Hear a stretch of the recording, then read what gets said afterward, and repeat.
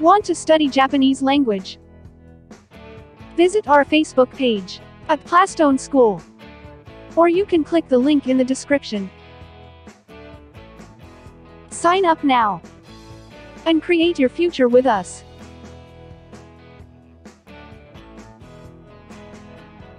You can also visit our YouTube channel. Don't forget to click the subscribe button to be updated on our latest videos. Plastone Language School Incorporated. はい、こんにちは、アル先生です。よろしくお願いします。Today we will learn how to make requests using the pattern Verbてください。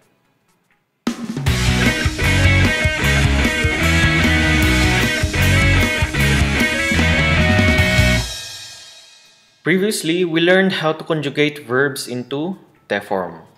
For example, matsu, it becomes matte.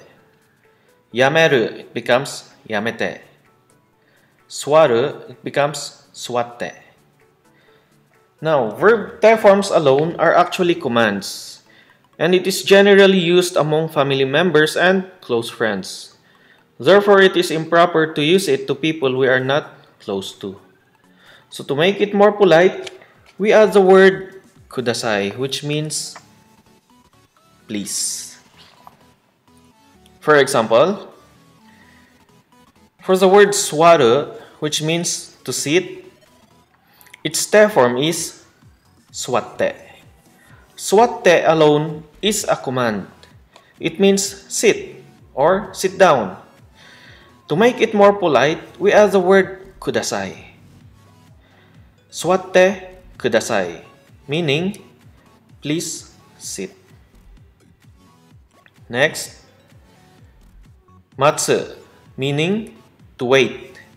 Its te form is matte. Matte means wait. It is a command, wait. Again, to make it more polite, we add the word kudasai. Matte kudasai, meaning please wait. Next, yameru, to stop. The te form of yameru is yamete. It means stop. If we add the word kudasai, it becomes please stop. Now, let's add direct objects to the sentences. For example, please erase the board. The verb for erase is kesu. First, we conjugate it into te form. It becomes keshite. Then we add kudasai and the direct object. Whiteboard o keshite kudasai. Please erase the board. Next, please close the window. The verb for close is shimeru. Then we convert it into te form, shimete plus the word kudasai and the direct object. Mado o shimete kudasai. Please close the window. Last example. Please open your book.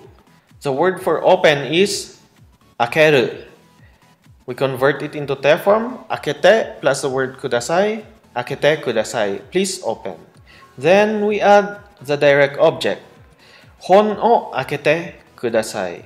Please open your book. Now it's your turn to answer. How do you say, please write your name? Please study Japanese. And please throw the garbage. I'll give you time to answer.